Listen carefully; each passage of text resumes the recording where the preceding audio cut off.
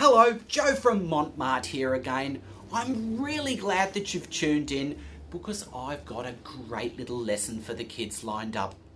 Today we'll be painting this cute little bee, but more importantly we'll be reinforcing an important inspirational message for them, and they'll be learning great brush control. Now, although it is aimed at kids, it would look fantastic on a nursery, and it's just the type of project that you could do with that special little mate of yours. You don't need much equipment, a canvas, some paints, a brush, so let's get into it.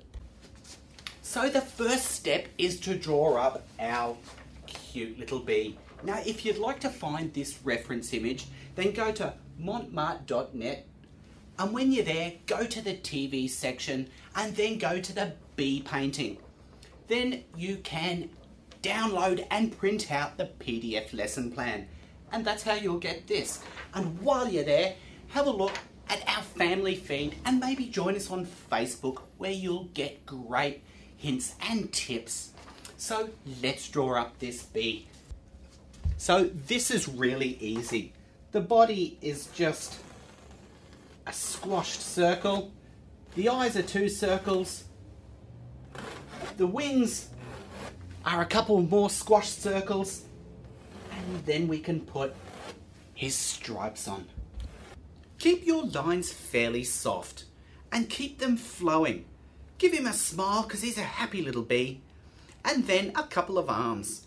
Let's give him a pen too, so we can write his message. When you draw the other arm, try to think about its positioning. It's easy, huh? You can't really make a mistake at this stage. Now let's put on those antennae. This is getting so exciting. It is now time for us to add the colours. And for the colours, I'm using the Mont Marte acrylic paints. Every child should be keeping these in their art drawer because they're just fantastic. So let's squeeze our colours out. You could use any colours you like, but I'm using vermilion, lemon yellow, cobalt blue and black. So to apply my paint, I'm using the angled brush. So slap this on and try and stain the lines. Add a little water if you want it to flow smoothly. Now everybody knows that bees are black and yellow, so let's lay in our yellow. You can get a nice sharp edge when you lay the brush on its side. Add a little water to the paint so it'll flow again. Use the corner of the brush for the fine detailed areas. And use the tips of the brush for the fine lines. Hold the brush upright for this. It's amazing how many different marks you can make depending on how you hold the brush. There, what a happy little bee.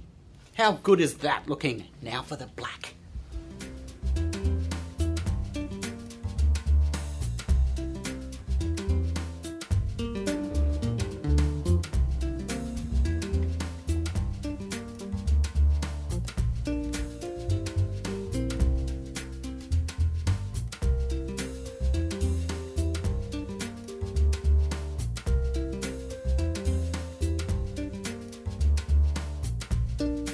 Now let's lay in an outline. Do that on his arms and again use the edge of the brush to do this. Now for the writing, and you could use any quote that you like, but I really like this one. B. B. E. Another E. Y. O. A U. An R. S, another E, an L, and an F.